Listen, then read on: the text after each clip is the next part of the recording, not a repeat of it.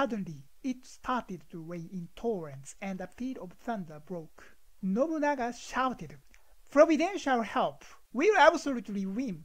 Go to Okehazama! The only target is Yoshimoto's life!" His army also shouted excitedly with his speech. Nobunaga and his army could approach Yoshimoto and his army without being noticed by them because of the heavy thunderstorm. Yoshimoto's army had already got drunk and eventually got separated toward the shade of a tree to get out of the rain. Nobunaga and his army made the surprise attack on Yoshimoto and his army.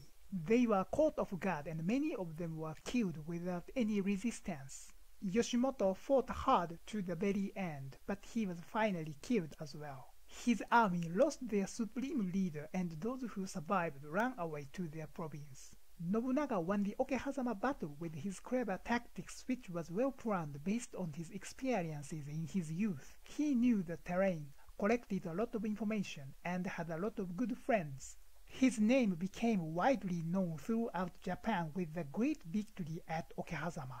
After the Okehazama battle, he dedicated himself to ending the Warring States period and unifying Japan.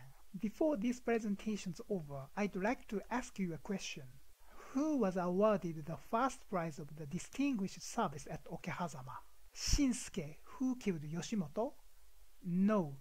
The answer is Masatsuna, the informant of whereabouts of Yoshimoto, which means that Nobunaga had been attaching greater importance to information strategy more than 400 years ago. I hope you enjoyed this presentation. Please don't forget to subscribe to my channel.